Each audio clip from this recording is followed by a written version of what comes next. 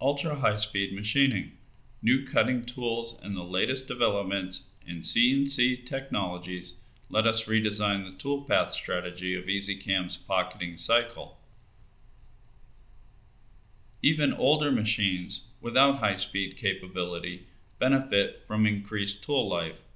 With a lower load on the tool, you also have less stress on the spindle bearings, ball screws, and guideways, while reducing the chances of vibration.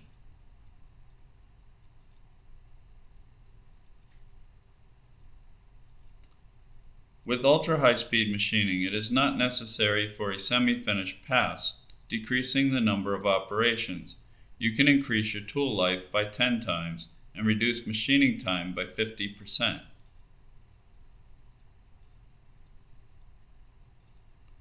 Choose a pocket or zigzag cycle, a half-inch diameter tool, 6,200 RPM, 100 inches per minute on X and Y, and 150 inches a minute on Z, while taking a 3/4 inch depth of cut.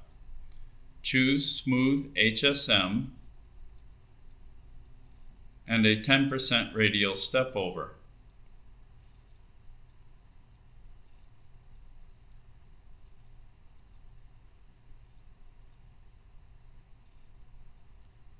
We give you a continuous tool path without any sharp corners, and a constant material removal rate is obtained by feed rate optimization.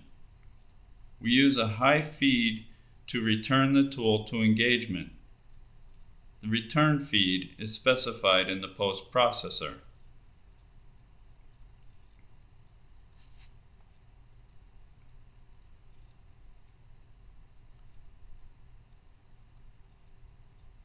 Rapid crossover and plunge moves are minimized. When faced with tough materials, it is easily recognized that you will get the maximum benefit. With ultra-high-speed machining, all the heat from the cut is transferred into the chip. In many cases, coolant is eliminated.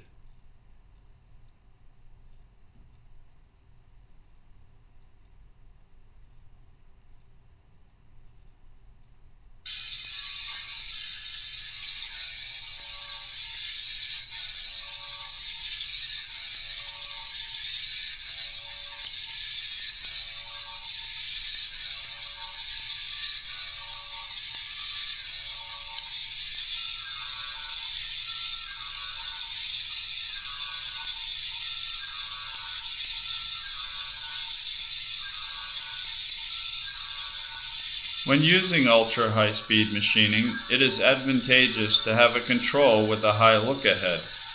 There will be no lag time in cutting when the machine needs to process large amounts of code.